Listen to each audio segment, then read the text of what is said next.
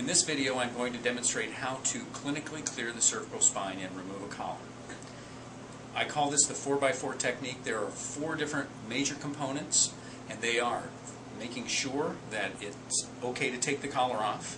Number 2 is explaining what's going to happen to the patient.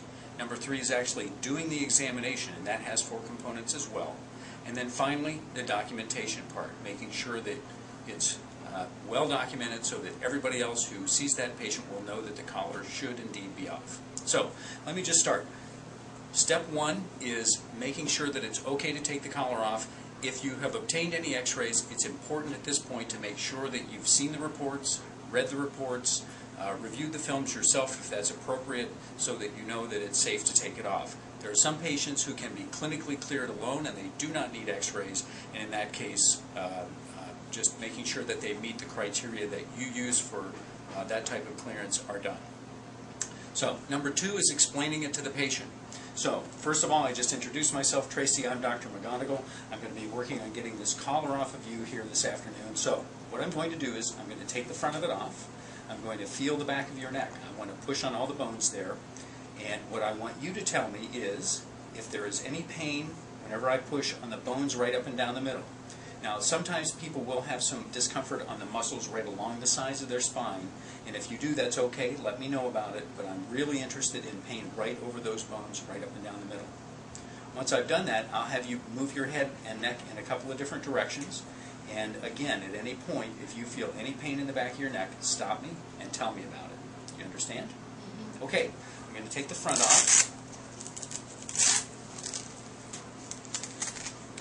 And so the first thing that I'll do is just check right up and down the back, middle of your neck. Do you have any pain at all here in the middle? So I go up and down. Okay.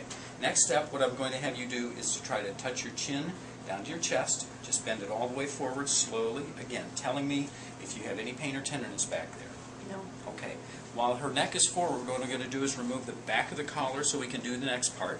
Okay, you can go ahead and lay your head back. Next, I'm going to have you try to look up at the ceiling and actually try to look at the wall behind you.